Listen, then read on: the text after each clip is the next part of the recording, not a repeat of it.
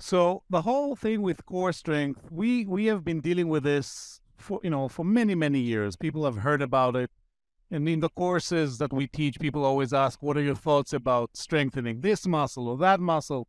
Here's an important thing to remember: every muscle in the body should be strengthened, should be worked out. The goal is to strengthen the body as a whole. However, there are many people who are interested in strengthening their core, or they hire someone to strengthen their core to avoid back pain. But then as you talk to them or as you interview them in my office or in courses, we find out that they are often hanging in what we call the C curvature. And if I'm hanging on the sofa daily at the end of the day with a bottle of beer enjoying a show, I'm now basically hanging on my ligaments.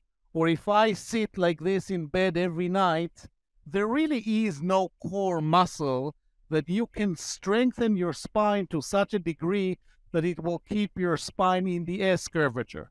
So people strengthen the core, but yet they slouch.